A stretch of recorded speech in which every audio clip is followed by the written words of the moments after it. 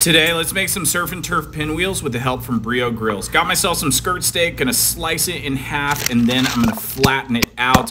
I'm gonna lather with some oil and season with salt, pepper, and garlic, and then start building my pinwheels with a layer of prosciutto, some chopped parsley, and some shaved Parmesan. Roll it up nice and tight. I'm gonna tie it off on both ends and slice in between to make those pinwheels. And then I'm gonna get that Brio to about 350 with the sear plate. I'm gonna add these guys on to cook for about 4 to 5 minutes per side. As the steaks are cooking, I'm gonna add a cast iron wok with some clarified butter, let some minced garlic brown, deglaze with white wine, adding our lobster meat and chopped parsley. Let that cook until it's nice and tender, and then add them on top of our fully cooked pinwheels. This is so freaking delicious. You can find this whole recipe at overthefirecooking.com or link below. Cheers!